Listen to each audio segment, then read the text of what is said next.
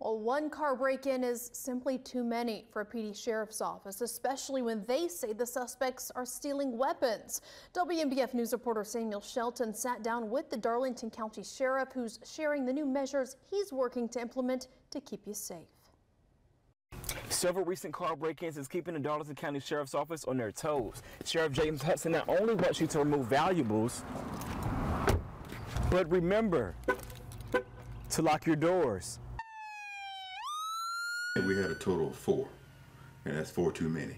What the Darlington County Sheriff's Office says is a seasonal trend is now growing day by day.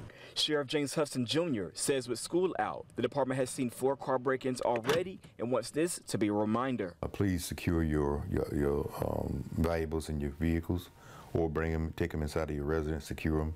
Do not leave your cars or trucks unlocked. Because people, what they call, they pull the handles, and if the door unlocked, then they go through your car and get what you got. After sitting down with Hudson, he says throughout Hartsville and other areas throughout the county, stolen guns are now at the top of the list when it comes to missing valuables. But Hudson adds there's a bigger issue. There's a problem in our country right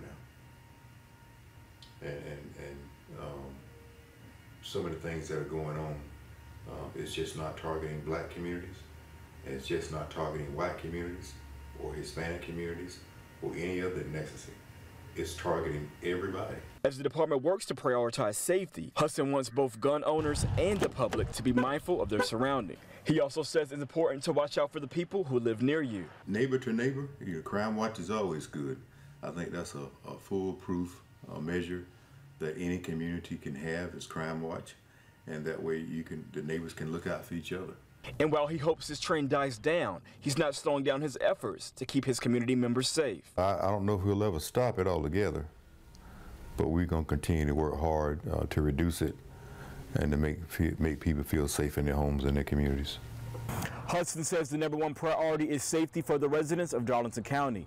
In Darlington, Samuel Shelton, WMBF News.